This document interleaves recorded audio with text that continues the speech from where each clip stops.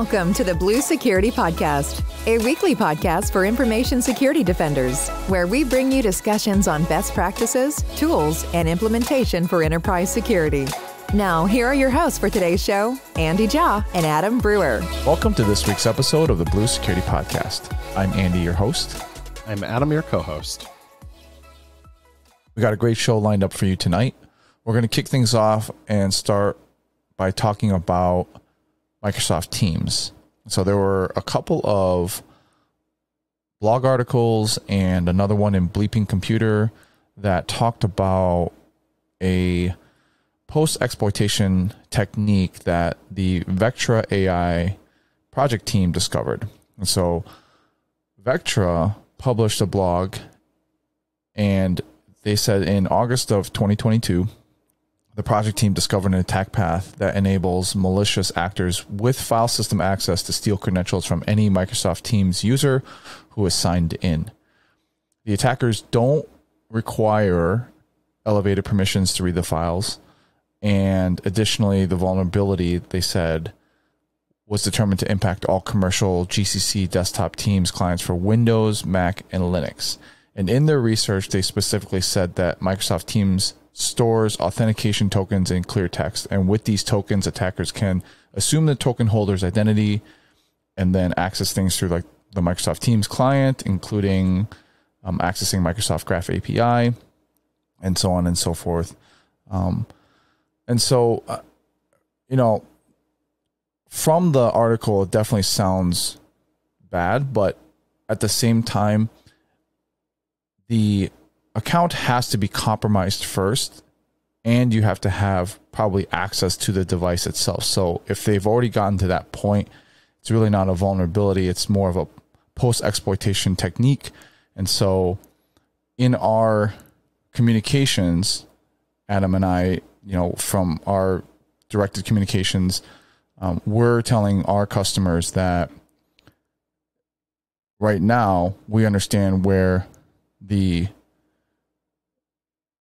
exploitation technique lies, and that we're probably going to fix it in a later patch. And so it's not like a 0-day or anything like that, because it requires first access to the device and compromised credentials on top of that.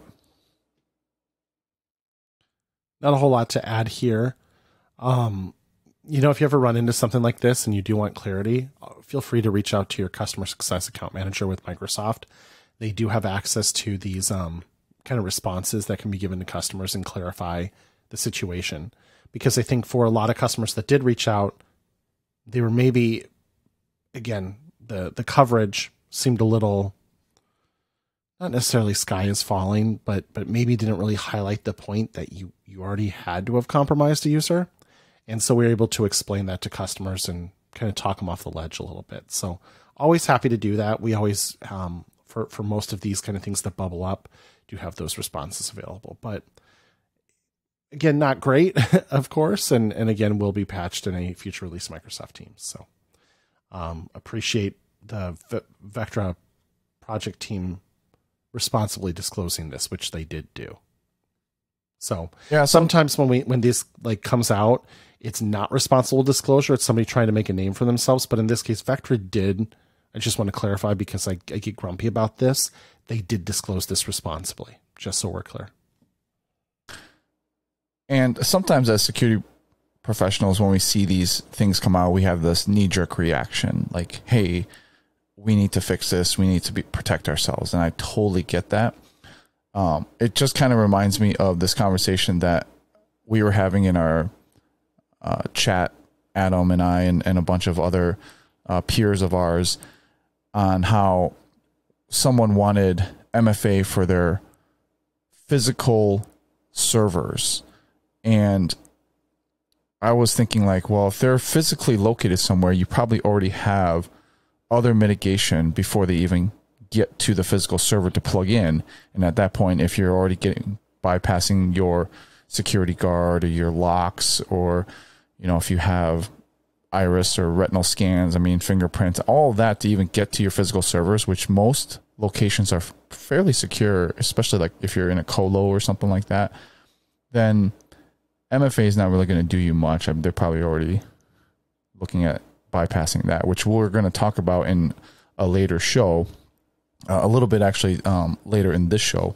So anyways, like I said, sometimes we get this knee-jerk reaction, and in this case, it is definitely something to be concerned about, but again, you have to have a compromised user account and access to the device for this to happen. Another bit of news that I wanted to just talk through real quick, I saw this floating around on Twitter and LinkedIn.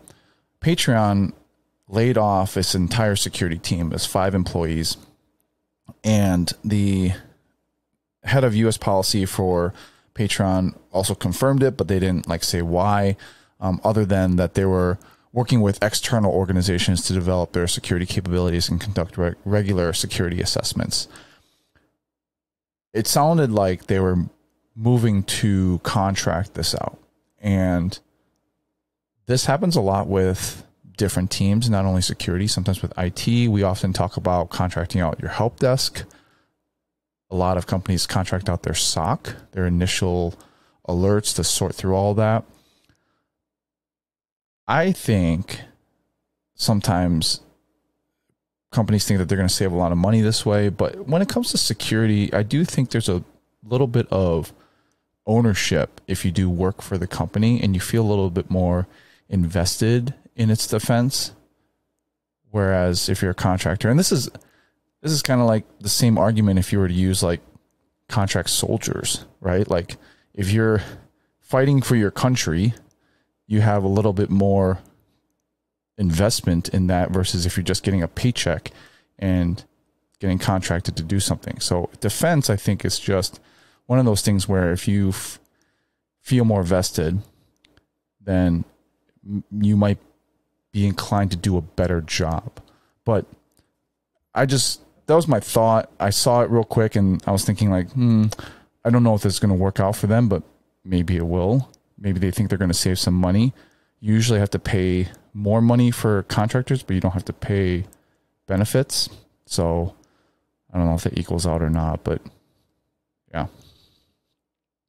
FTEs do come with a lot of kind of hidden costs that people don't consider.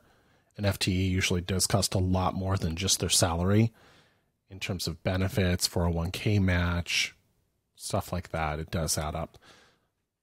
This is interesting, and I can speak to this a little bit from the other side. So I've not worked for a managed security provider or anything like that. But what I did do was work for IT outsourcing on the other side of it. I was the outsourcing. So my first job out of college was with IBM in Dubuque, Iowa. And what they were building in Dubuque, Iowa was an IT delivery center to deliver IT services, essentially for scenarios where those jobs could not be outsourced to India. So regulated industries. And I can tell you for sure, while I recognize the names of some of my customers and I wanted to do a good job, by no means did I have any investment beyond I need to do a decent job so I keep my job. There wasn't any passion about it. There certainly wasn't any larger desire than that. And I think your comparison, Andy, to Soldiers of Fortune, mercenaries, is apt. I think of being in a very dangerous scenario with literally, my life in risk, and doing that for money is not a huge motivator for me, but doing it for other things, for passion and pride and patriotism, sure. And you can help make your security team feel invested in your company. And on a side note, I can tell you, at least from my corporate IT experience in the past, there wasn't a strong bonus system that was linked to my performance and my objectives, nor was they ever provided equity at any point in any of the companies I worked at before Microsoft. And I can certainly say now that I have been fortunate enough to receive a little skin in the game, a little ownership of the company, it certainly does change the way you think about it. And it changes your motivations. In fact, sometimes at Microsoft, people will like to say, I don't get paid on that, or I don't get paid to do that. It's not part of your compensation plan. And I had a former manager that said, are you a shareholder? Then you're compensated on it. Will it lead to success of the company? You're compensated on it. So, not only do I not agree with this direction, and I think this is a dangerous precedent, but at the same time, I agree with you, Andy. You want people who are not just FTEs, but you want them to have skin in the game. I would encourage anyone who's listening to the show who does manage a security team that you should find ways to compensate them for strong performance, but also get them some sort of equity in the company. It doesn't have to be a lot. Even a little equity really, really helps build a sense of ownership. And I think that's something that should extend beyond just senior leaders. Everyone should have some skin in the game in the company. That's a really good idea. And I can say it's been kind of game changing for me. Really disappointing to hear this. Now, on the other hand, just to clarify, I do absolutely think there is opportunity to augment your security teams with additional ingenuity outside of your organization. I think that is correct and that is smart. Things like getting additional threat intelligence or having a second set of eyes reviewing some of your alerts. Those are really, really good things to do. Having somebody else do a first pass at really noisy systems or logs or SIMs or whatever, great idea. But doing this entirely and having nobody on your payroll who's invested in your security, I don't like it, man. So the final thing that we wanted to talk about tonight, and where we'll spend the bulk of our conversation, is an ongoing security incident. This started happening last night. And so we're going to talk about Uber. If you haven't heard, Uber is having a cybersecurity incident. Last night at 8:25 Central Time was when I saw it. Uber.com on Twitter tweeted out that they were experiencing a cybersecurity incident. Now, it is still ongoing. A lot of these things are unconfirmed, but from what I've gathered, I'm going to kind of paint a picture of what we assumed happened. There hasn't been a ton of confirmation from Uber side, obviously, because it's still ongoing. But before you go a whole lot farther, I just wanted to add for our listeners, when Andy says last night, he's referring to Thursday, September 15th. We're recording this right now on Friday, September 16th. So by the time you listen to this, we usually release the podcast late Sunday night, or most people probably get it early Monday morning. This situation could have evolved. So just want to kind of draw that line in the sand. We're speaking with the most recent information available to us as of Friday night, September 16th. Thanks for that, Adam. A lot of this information is from Twitter, some initial news feeds, as well as screenshots that were supposedly released on some forums or by the attackers themselves. So from some initial screenshots, it does appear that the attacker spammed an employee with MFA push notifications for roughly an hour. And we assume at this point that the username and password had already been compromised because they're trying to spam them with the MFA response. And so we've talked about this MFA spamming, and a very easy way to social engineer people to just push the button so that it goes away. The attacker actually contacted the employee via WhatsApp and said that he was from Uber IT and that the employee must accept the MFA push in order to get it to stop. And so at that point, the employee accepted, and the attacker added their own device as an MFA method. So now he has his own MFA. He doesn't need the employees. The attacker then logs into VPN and does a reconnaissance scan of Uber's intranet. And apparently there was an internal network share that contained a lot of PowerShell scripts. And this is from an attacker's screenshot where they said one of the PowerShell scripts contained the username and password for an admin user in Thycotic, which is a privileged access management system. And using that, he was able to extract secrets for all services, domain admin, Duo, one login, AWS, G Suite, et cetera, et cetera. And so there were also screenshots of the identity and access management admin console for AWS. So we assume that that was compromised. We know that their G Drive from G Suite, all the data in there was compromised.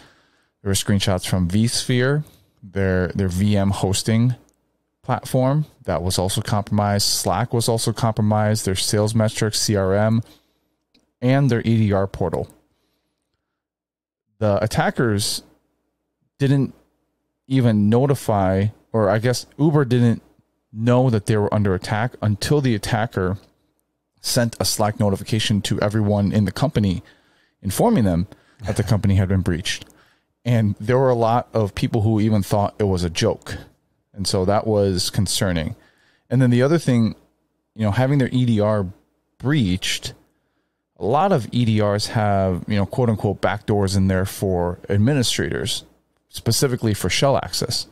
For example, in Defender for Endpoint, you can call it a backdoor. It is what it is. It's an administrator's way to have shell access to do remediation, which is a very good way to remediate certain things, but you do have that from the administrator console. So you can, if my account was compromised for Defender for Endpoint, then yeah, I would have shell access to every single device that was onboarded. So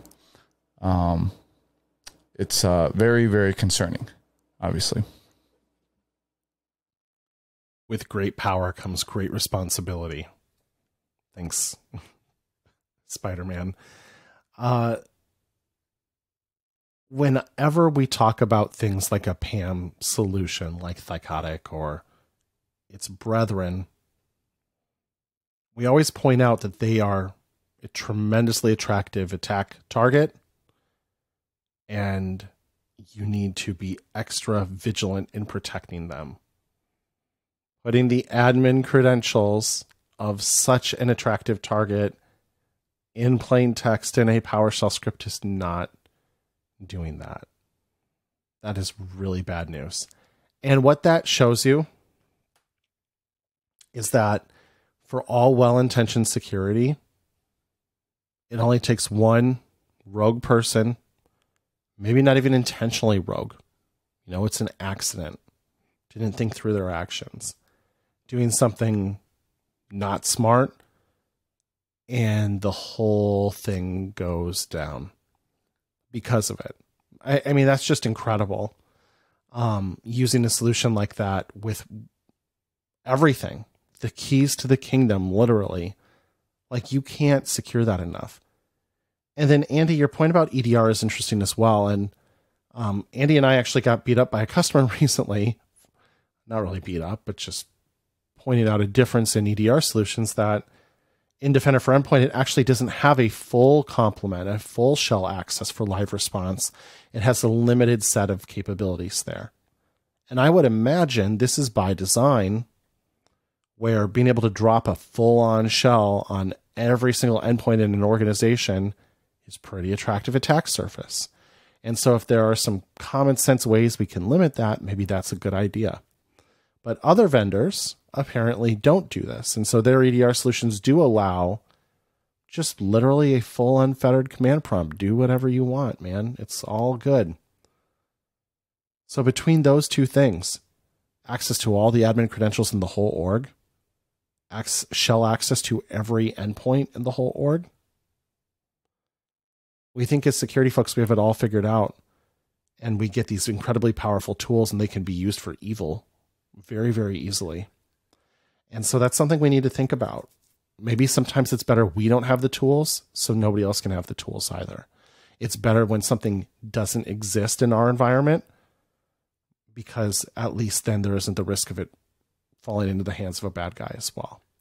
And so I think that's something more security teams should look at, because we get hung up on having all this access and all this convenience and being able to do anything, anywhere, at any time. And in all honesty, maybe if we withhold that power from ourselves, we do protect our org better in some ways. It's something worth thinking about. I'm not saying like PAM solutions are universally bad or EDR solutions are universally bad. I'm just saying like I led with great power comes great responsibility.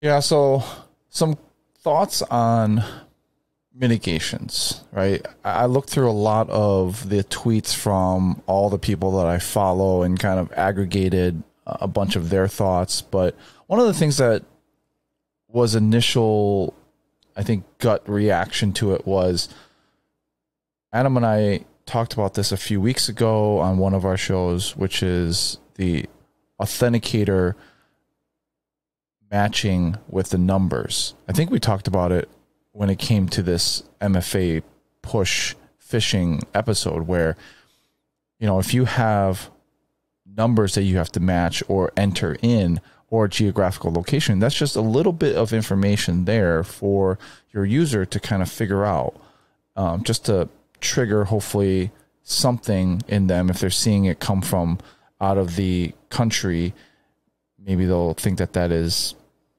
suspicious, or if they can't read off the numbers for the specific MFA. So a lot of the chatter was about turning on number matching. And so if you are a Microsoft customer, let's say you're just using O365, a couple of things that you can do in O365 MFA. First, if you go in there, there's an option for app passwords. I would recommend turning this off.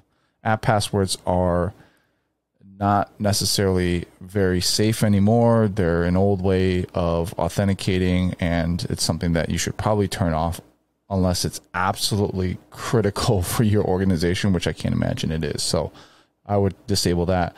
I'd also disable call to phone and text messages.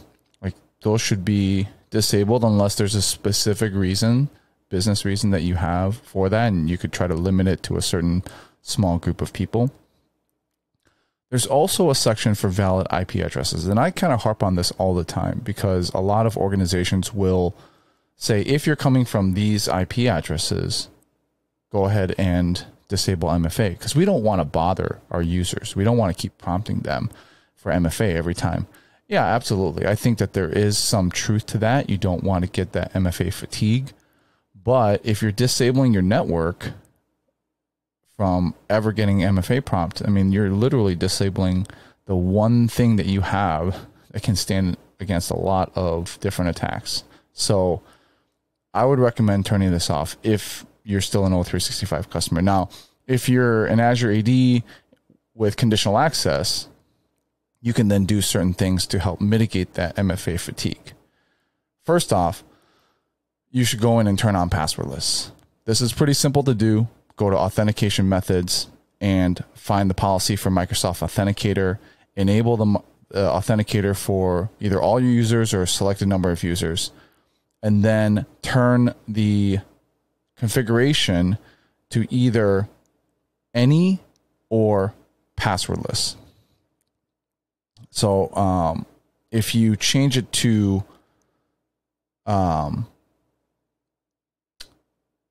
so you want to choose any or passwordless. If you change it to push, it will prevent the use of the passwordless phone sign-in credential. So make sure it's on any or passwordless. And in order to take advantage of the passwordless, this is an extra step. Actually, we were talking, I don't know if it was you and me, Adam, but I was talking with one of the customers, and they were unsure how to actually turn it on because there's an admin side to it. And then if you truly want that passwordless experience, the user has to enable phone sign-in on their authenticator. So there's an additional step for that user to enable that in order to truly get the passwordless experience. Also, if you have preview features enabled, you're going to see this new configuration tab with 3 different options now. There's going to be require number matching for push notifications, show the application name in the push or passwordless notification, and then show geographic location in the push or passwordless notification. Again, you can enable this for all your users. You can enable it for some if you want to do some testing first, but highly recommend that you turn these options on if you're an Azure AD customer and you have conditional access. Same thing goes for if you're using a different IDP, right? There's a lot of options out there. And if you're using a different IDP, contact them and see if there's a way to do this type of number matching or geographic location context or anything like that, passwordless authentication, and see if you can configure that in your solution. I think some good call outs here for sure. And yes, we did talk about the number matching a little bit when we talked about the MFA spamming, MFA bombing, whatever you call it, thing to help mitigate some of that. So if you think in the context of this Uber scenario, the attacker was able to social engineer the person they were attacking by saying, if you would just accept this, it would stop. And I suppose there's a way to word that and make it sound officialish coming from IT that you'd trick somebody into doing that. Sure. I think it would be much harder to convince them of that same thing if you wanted them to send the number back to you. Tell me what number just popped up on your phone.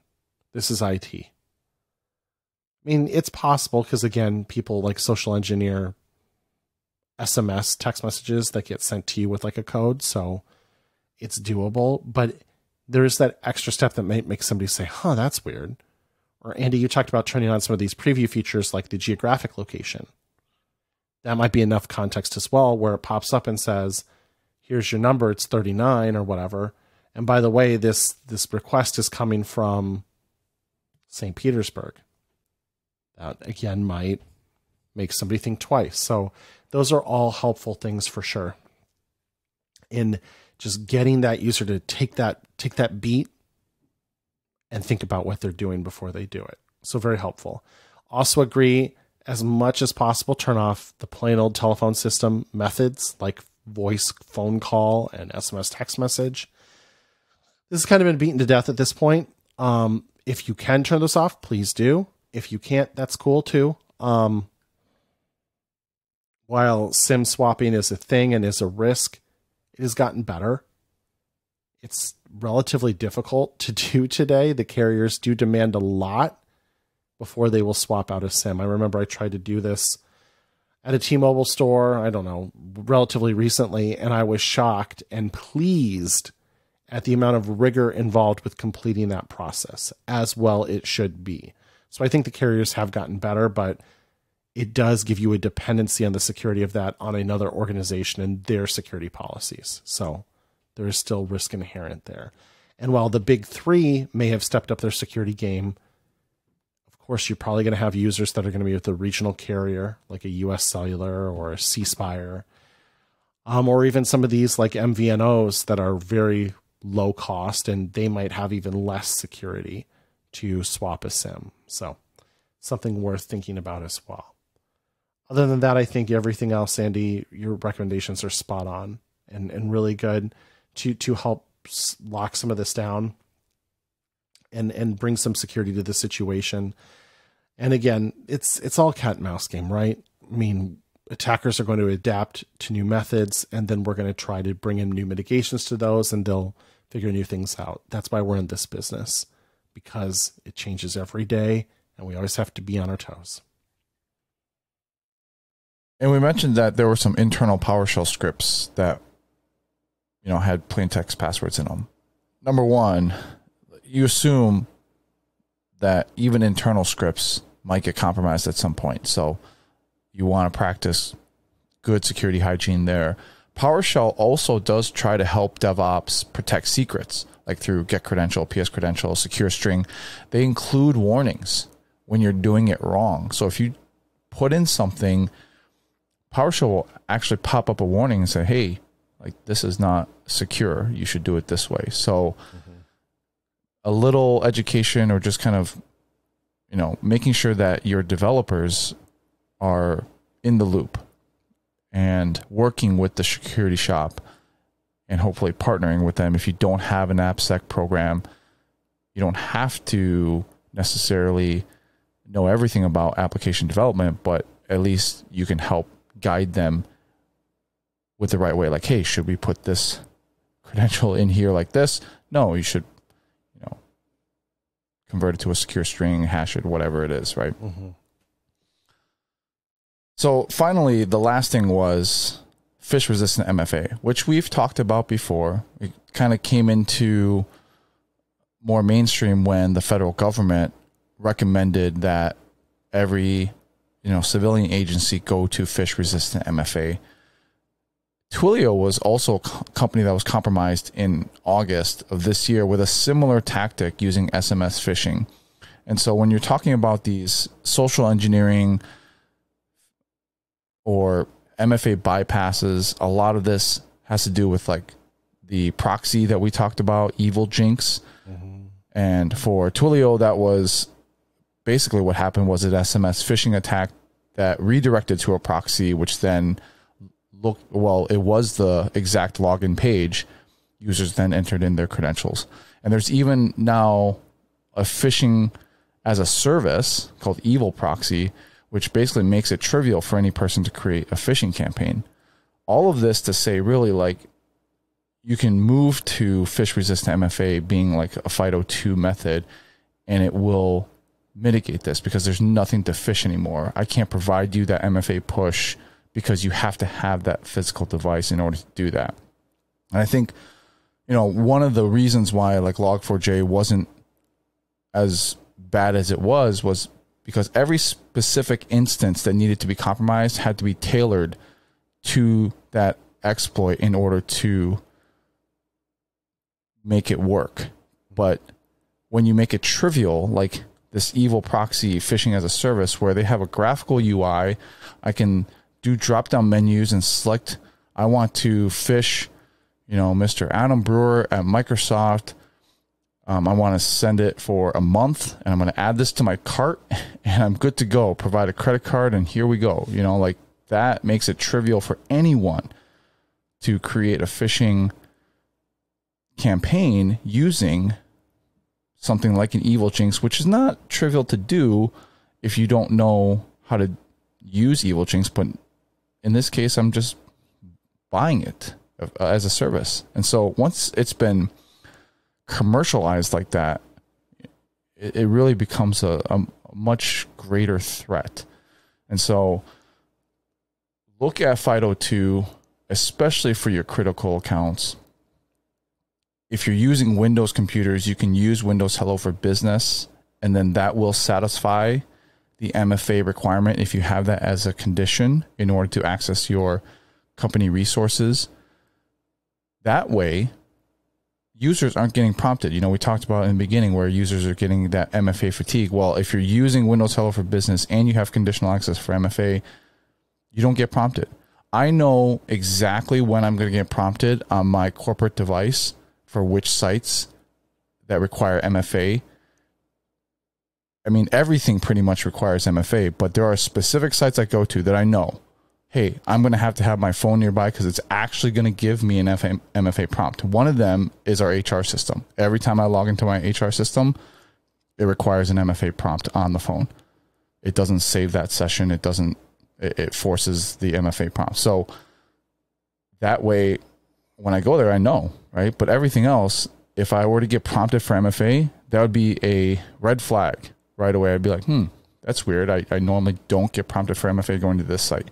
Yeah. So that's, one way that you can, again, help your users out, and also have that, fish resistant. Windows Hello for Business is considered fish resistant. So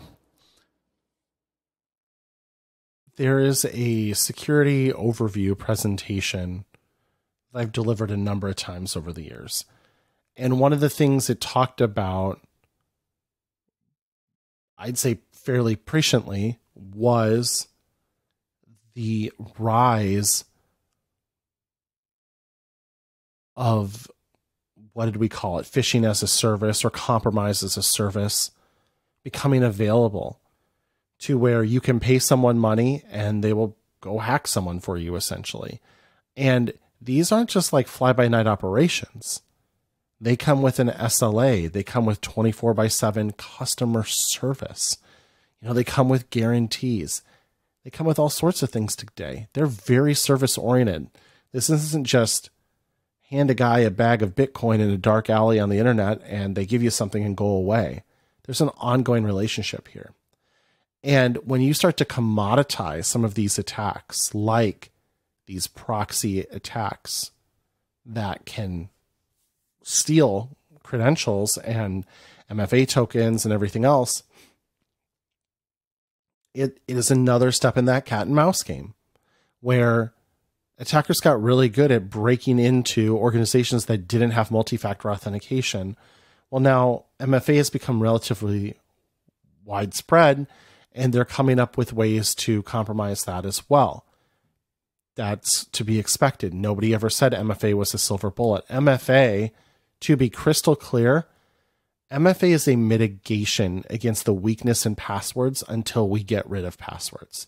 That's what MFA is. Just so we're really clear, because I think a lot of people had this perception that it was this unbreakable thing, and it was never presented as that. And Andy, I think your other point is really spot on as well.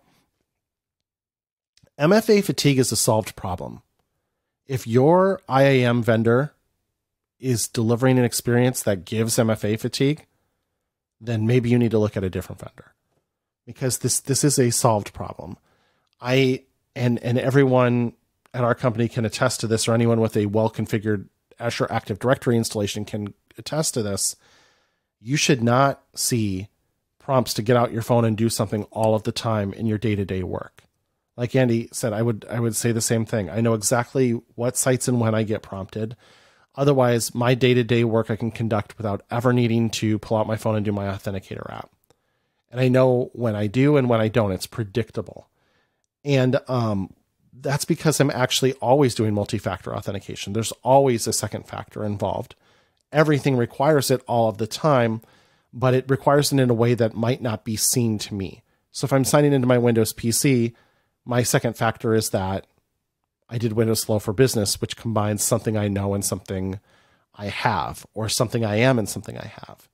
Or if I'm signing in on my Mac, it might be the fact that I signed into my Mac and my Mac is a trusted device, as an example. So either way, it's just one of those things that it's really a solved problem. So you can really help make it so that when users do get MFA prompts, they actually seem anomalous and might, again, get users to second guess what they're doing, which is the goal. We want to get users to a point when they can themselves detect when something is not right. And the way you do that is by making those things rare. I mean, not only do I not get prompted for MFA a lot, I definitely get prompted for my password even less. I'm not sure I know what my corporate password is at this point. So that's a good thing. And again, love the call out. FIDO2, Windows Hello for Business, they are phish-resistant methods. You should deploy them. I especially love FIDO2 for privileged accounts. It's just a no-brainer. Use FIDO2 with your privileged accounts, and then there's no risk of phishing. It's practically not phish impossible, but it's definitely phish resistance. So it's a good place to be. And that's our show for this week. Thanks for listening and watching as always. Our contact information will be in the show notes if you guys have any questions or future topics you want us to talk about. Thanks, and we'll talk to you guys next week. Thank you for listening to the Blue Security Podcast. Please check out the show notes, catch up on episodes you may have missed, and subscribe so you don't miss any future episodes. Find Andy on Twitter @AJaw0 and Adam @AJ Brewer. See you at our next episode.